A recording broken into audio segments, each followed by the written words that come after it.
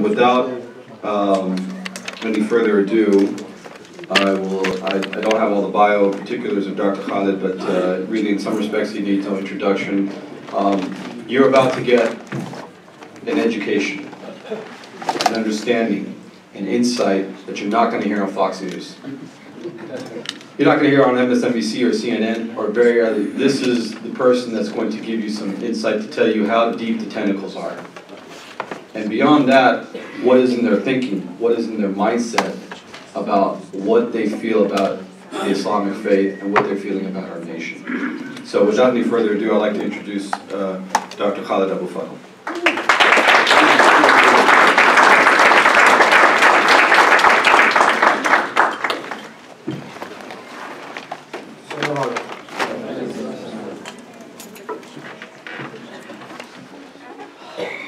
For those who don't know, I'm a professor of law at UCLA School of Law, and among the subjects I teach are law on terrorism and national security law and things like that. Anyway, there are several critical points that we need to make in a time that can only be described as tragic. Unpredictable, no. In fact, this has been in the making for a considerable period of time, and the ideological premises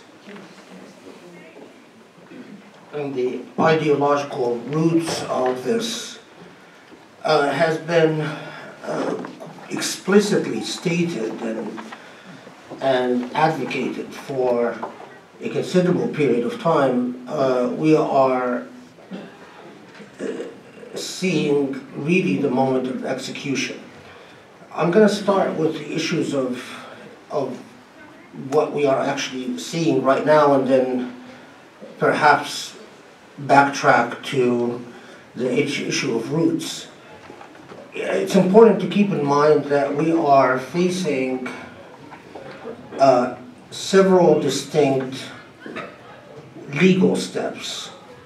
The executive order that excludes Muslims from certain countries under a general, unspecified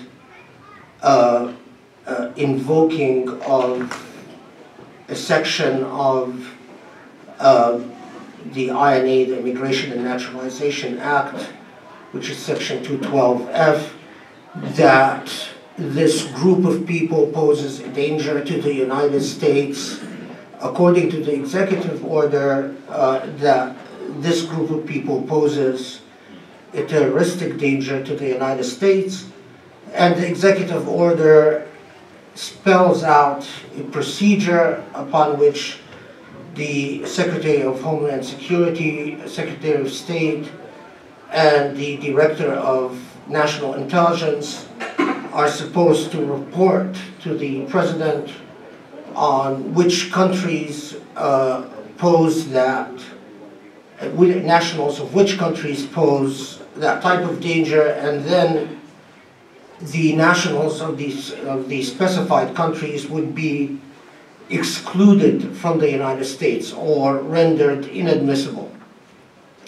Well, interestingly, the terms of the executive order, the procedural terms of the executive order are not followed by their own terms.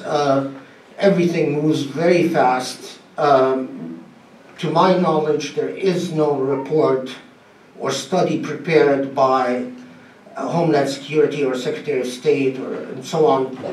And we simply have a listing of the countries, Syria, Sudan, Yemen, and so on. And the nationals of those countries are excluded as a threat to the United States without further detail. Now, a separate step is to freeze refugees, Syrian refugees, the 50,000 Syrian refugees, and to suspend what is known as the Overseas Refugees Program for all Muslim refugees.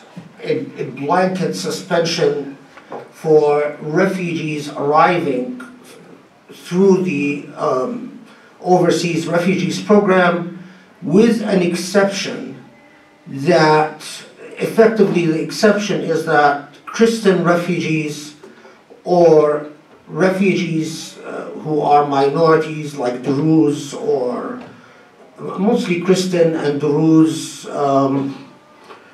any religion except Muslim, have an exception. So they might in fact still come in as refugees through the Overseas Refugee Program.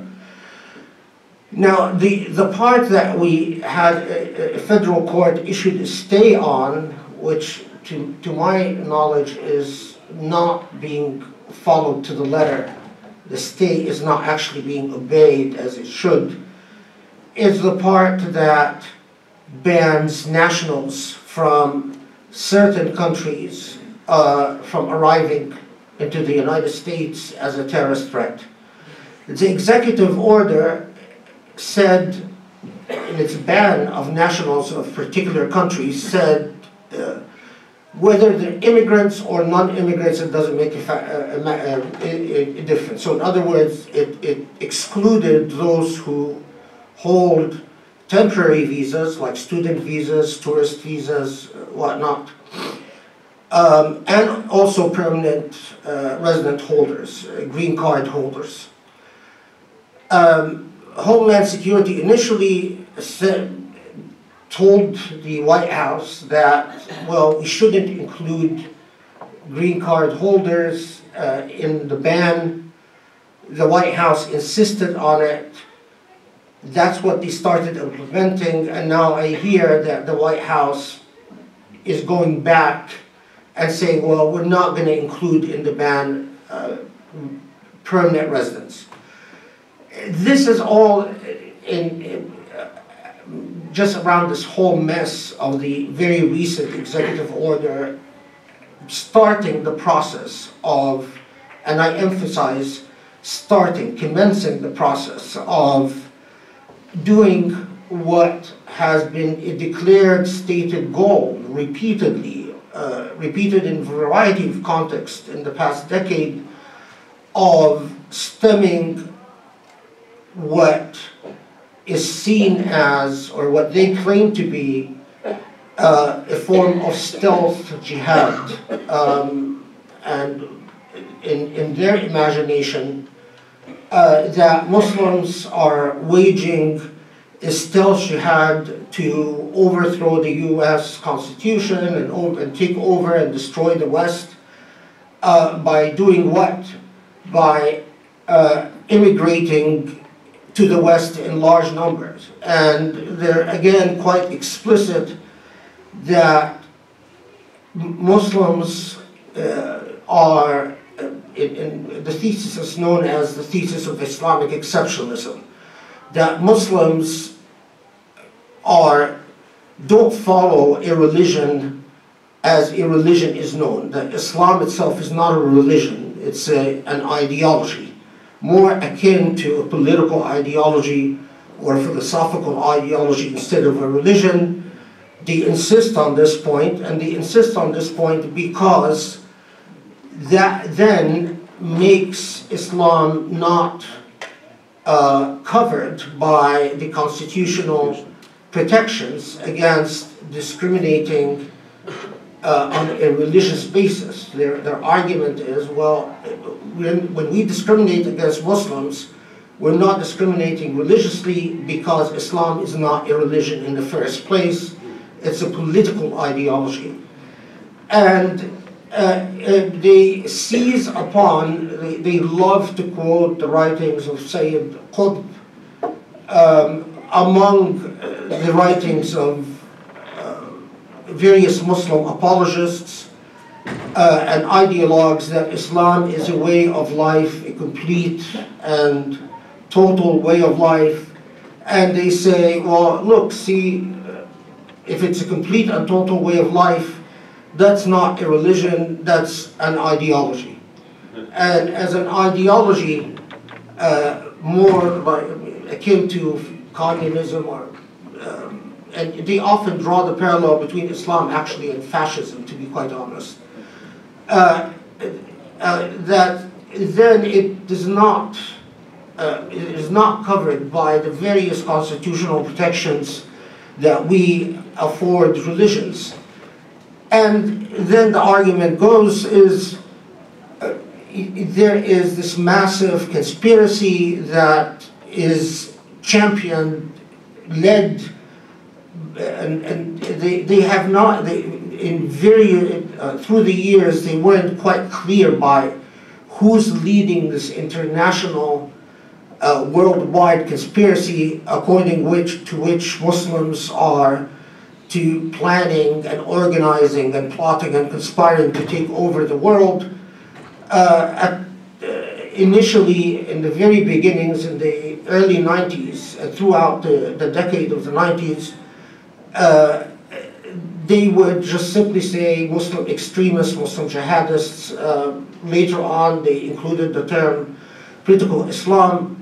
But not to make a long story short, more recently, and especially since the Arab Spring, they're focused on the conspiracy being led by the Muslim Brotherhood, or the Ikhwan.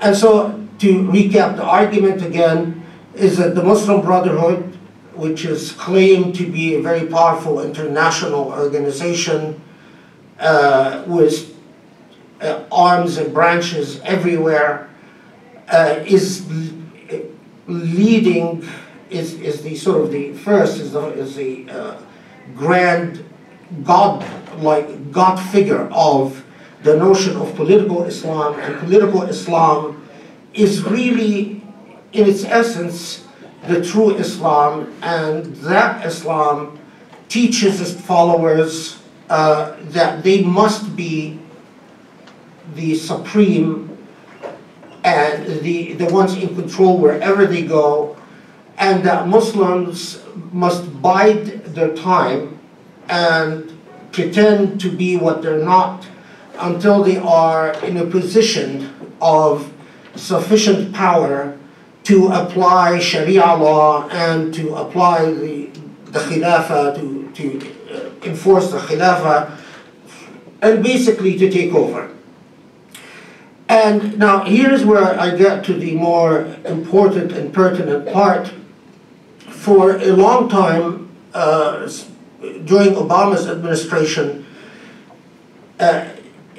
in their writings, they insist that every conceivable Muslim body that is part of civic society, so in other words, every Muslim organization that is active in American civil society, and they're quite specific in saying organizations such as CARE, ISNA, ICNA, MPAC, MSAs is something that they harp on all the time, Muslim student associations on all campuses. They insist that all of the, and this, since the Arab Spring specifically, that all of these organizations are but extensions of or branches of the Muslim Brotherhood. That all of these organizations get their orders, their marching orders, their instructions, their strategic visions from the Muslim Brotherhood, which is, the Muslim Brotherhood is somewhere. No one exactly knows where, but they insist that the Muslim Brotherhood is somewhere making, plotting and planning and organizing all of that. not to, I mean, if you, Jihad Watch has a list of recommended books to save Europe and the United States, save the West from what they term or describe as the Muslim invasion. If you read even a few of the recommended book, their list of recommended books, you get the thesis very quickly, the idea very quickly that even a Muslim that is safe at a certain point in time, at any point, at any point during their lifetime of that Muslim, if that Muslim starts to has a desire to learn his or her religion, they will become radicalized. And they will become radicalized because once they start reading the Quran and the Sunnah, they will very quickly learn that they, as a Muslim, must dominate, must control, they must be superior, in a position of superiority vis-a-vis everyone else, particularly Christians and Jews, and that they must overthrow the constitution and that they must implement Sharia law. And then at that point, that Muslim will immediately be recruited by the Muslim Brotherhood and then become part of this international conspiracy, so on and so forth. So now the part that I want to talk to you most fervently about, because this is yet to come. On Friday, Trump is going to sign an executive order declaring the Muslim Brotherhood a foreign terrorist organization. Now, this is quite important legally, and for legal reasons, it will have very widespread damage. The way the law works, in fighting terrorism, we have two basic categories. We have a domestic terrorist organization and we have a foreign terrorist organization. Now,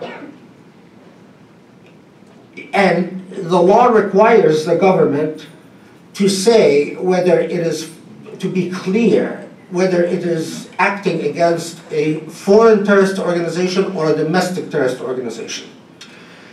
Now, if the government is fighting a domestic terrorist organization, the law affords various constitutional protections that restrains the government from doing what it pleases. However, if the government is reacting to a foreign terrorist organization, then the government basically, in many ways, acts without much legal or judicial restraint. The government pretty much can do what it wants. Now, the way it's going to unfold is in the following. The way the government can go after U.S. interests, meaning American organizations, without recognizing them as domestic targets, in other words, while treating them as under the international terrorist organizations category, is to say that these organizations, although they're chartered in the United States, although their officers are American citizens, in fact are simply agents for a foreign terrorist organization. So everyone follow me? So you're going to declare the Muslim Brotherhood a foreign terrorist organization, and according to the explanatory memorandum attached to the executive order that will be signed Friday, the explanatory memorandum says quite specifically that we are going to go after not just the Muslim Brotherhood, but we are going to go after all the agents and branches and arms and interests of the Muslim Brotherhood everywhere. Now, you might very well say, well, you know, I don't care about the Muslim Brotherhood. You know, they want to pick a fight with the Muslim Brotherhood, let them. Who cares? That's fine. But I would tell you that I don't think they themselves care about the Muslim Brotherhood. I think the Muslim Brotherhood is just a trick, if you will, an aid, a tool. What they're really interested in is killing off these, what they see as an emerging Muslim engagement with civic society. In other words, an increase of Muslim acclimations to the mechanics of democracy and dynamics of civil activism. As long as Muslims are building mosques and, you know, eating their weird food and dressing in their own weird customs, and you know, when they are unhappy about something, they go up and protest with English that is not entirely correct. That's fine. What they become very concerned with is when Muslims become adept and learn the dynamics of political engagement.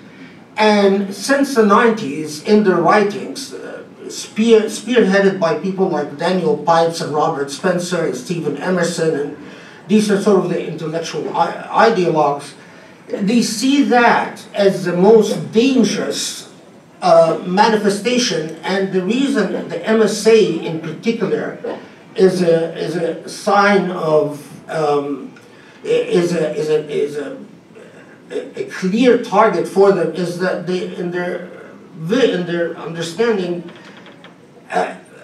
to have Muslims learn activism on student campuses and to be present in a vocal way on university campuses, and to enter the dynamics of making an Islam a lived experience for university students rather than something remote and alien and rather archaic and so on, is threatening possibility. And so for a long time, and there's a long history of various legal and political wrangling had gone on about the MSAs. It's a very long and complicated story that we don't have time to tell. But what the designation of the Ikhwan as a foreign terrorist organization then allows them to do is to simply say, well, the ICNA, ISNA, MPAC, MSAs are all branches or agents or representatives of the Ikhwan, and then be able to crush them quite methodically and quite quickly. And the reason for that is the way the law is structured. So, they would be able to go to something called the FICA courts to get a writ enabling them to survey any of these organizations or any individuals associated with these organizations, or even individuals that attend the events of these organizations without limitations. Now, here's the thing about what is called the FICA courts. They've never said no to the government.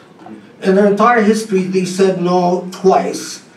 And both times it was because the forms were filled incorrectly.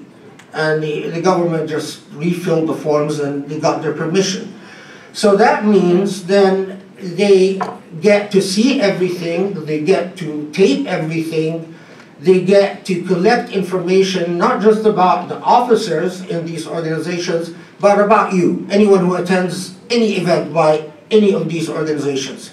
Two, that gives them the power of what they call sneak and peek, where the government can break in without any form of judicial approval, can sneak, literally, look at documents, take copy of documents, and doesn't even have to inform the organization or the individuals that they've entered their premises or that they've seized anything from the premises. Now, all of this is in the realm of surveillance, but then it gets more frightening. The three, government can freeze the assets of the organizations, the officers of these organizations, and anyone they deem to have provided material support for these organizations, and you can freeze the assets so you would not have access to your money. You wouldn't be able to withdraw anything, spend anything, do anything. And it's a long, protracted process before you can actually get a court to rule on the merits whether you should have access to your funds or not. Now, in previous cases, assets have been frozen for 3 up to 5 years before we even got to a hearing on the merits, before we even got a court to say this is a wrongful freezing of assets. 4, the law enables simply by saying that you, although you yourself, you are not a member of the Muslim Brotherhood, but either by saying that you are an agent of the Muslim Brotherhood or that you've given support. Now, support could be, what material support is a very legalistic concept.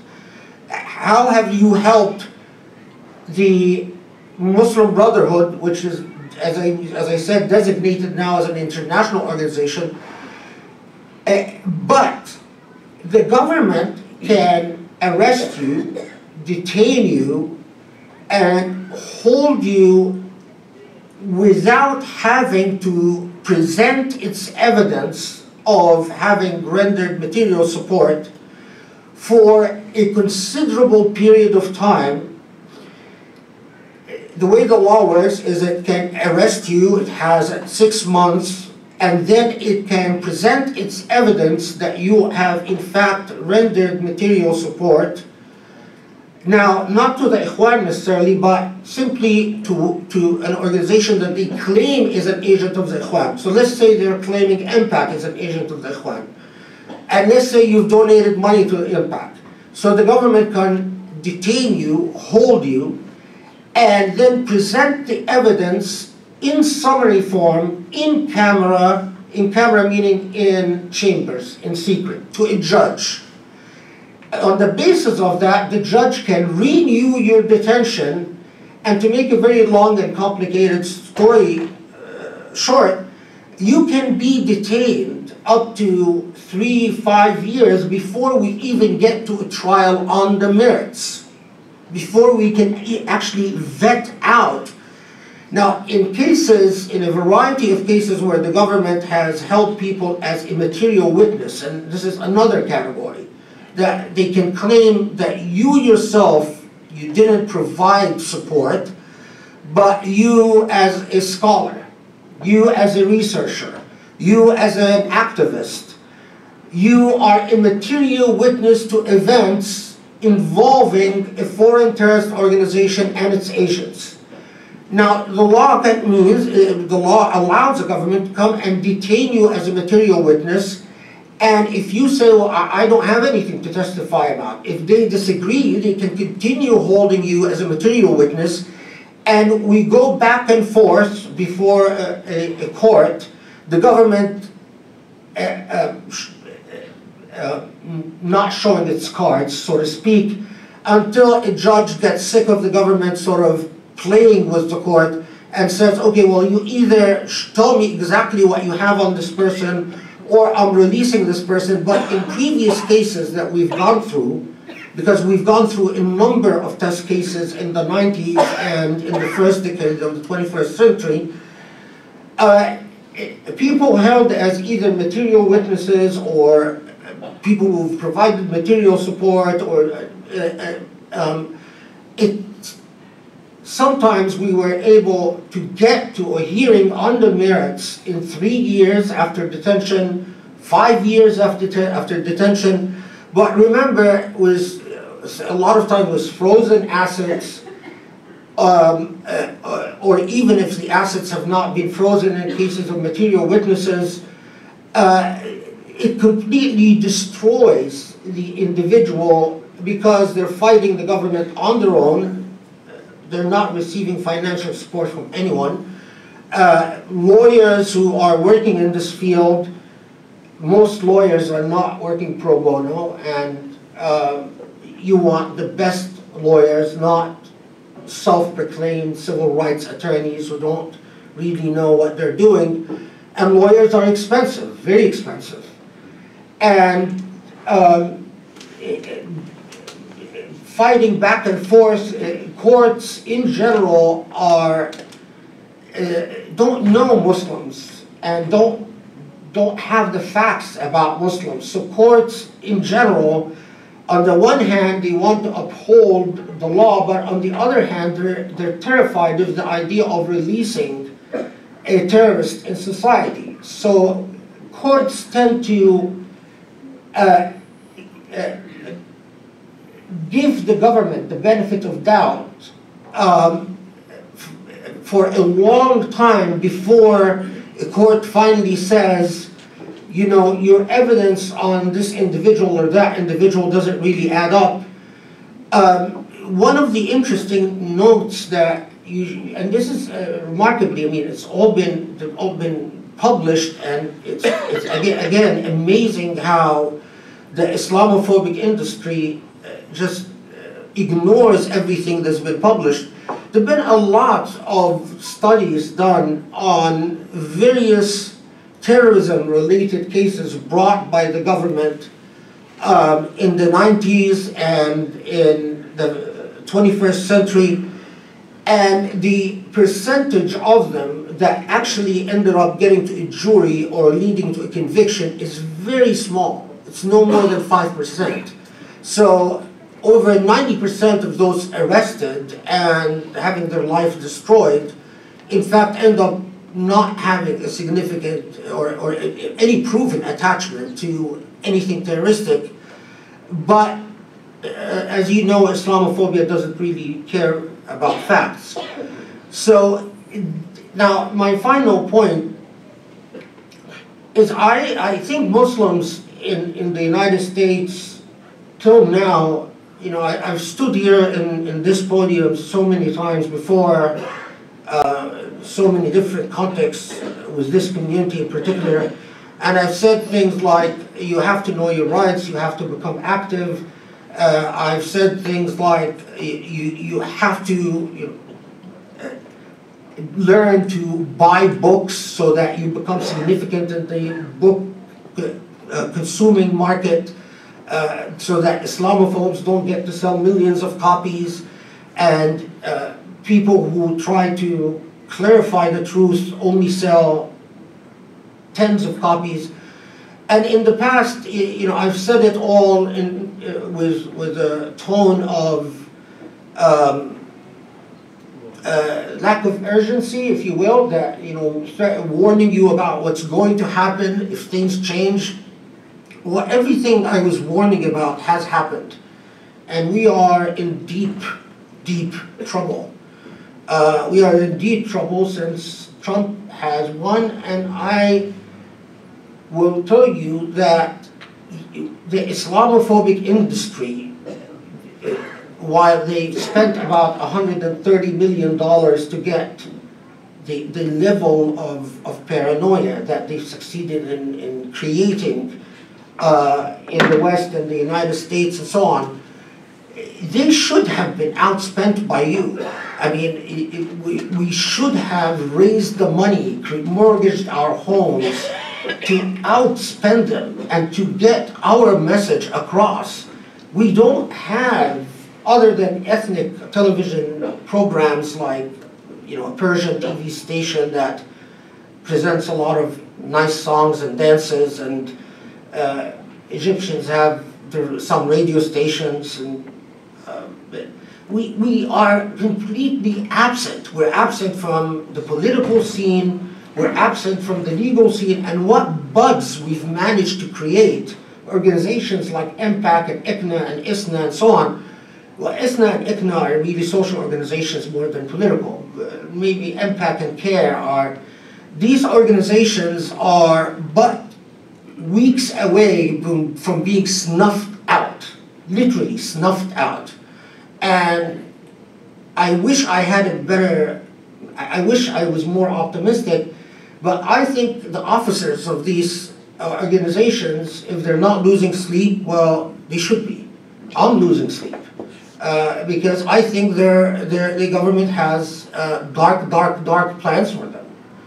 And if, as much as the real terrorists, the Qaeda people and ISIS people and so on,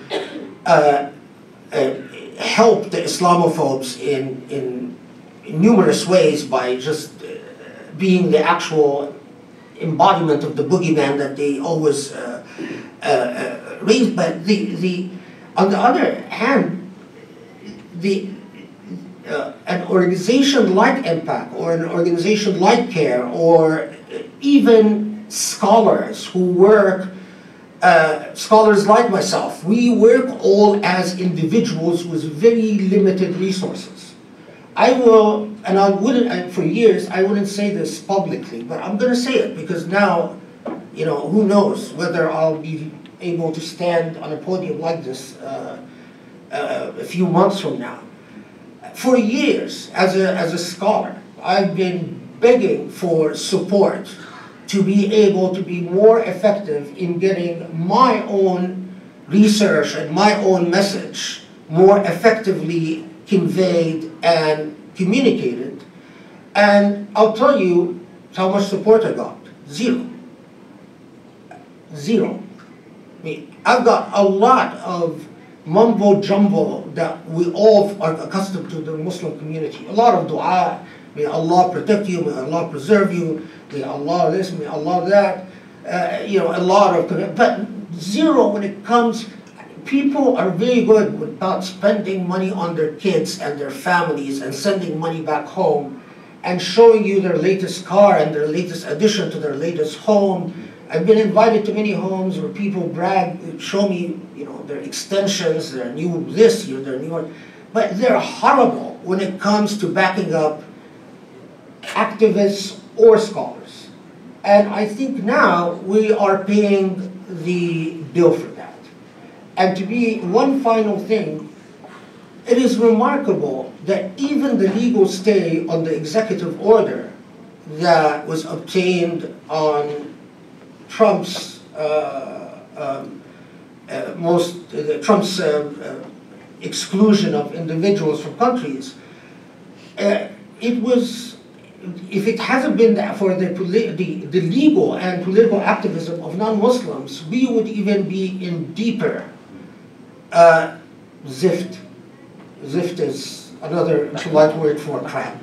Than we are.